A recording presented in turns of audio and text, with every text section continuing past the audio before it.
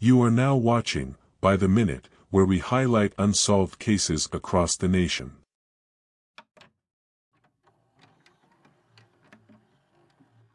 Across the nation, on average, every year 4,400 people are declared unidentified. Today's episode, we cover an unidentified John Doe. Las Vegas, Nevada.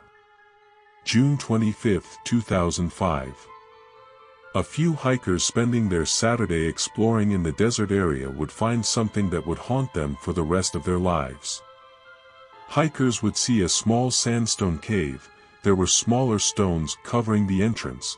Here they would find skeletal remains.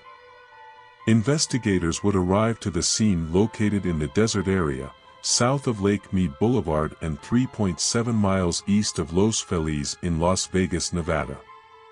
They would collect the remains and clothing from the scene. The unidentified victim was a white male between the ages of 33 to 40 years old, a slightly muscular build. He had been shot in the back of the head.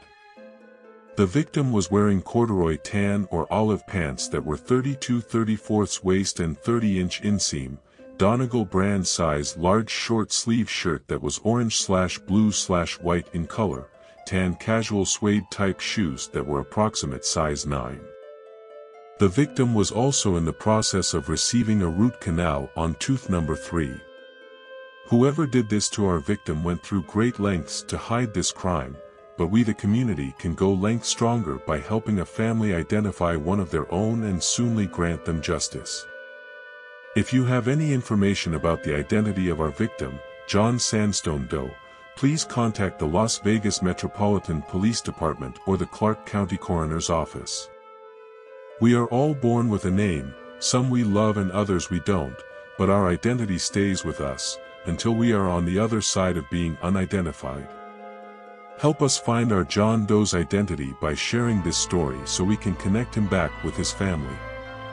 Until then, he remains unidentified, by the minute. Thank you for watching, By the Minute. Subscribe for more true crime news.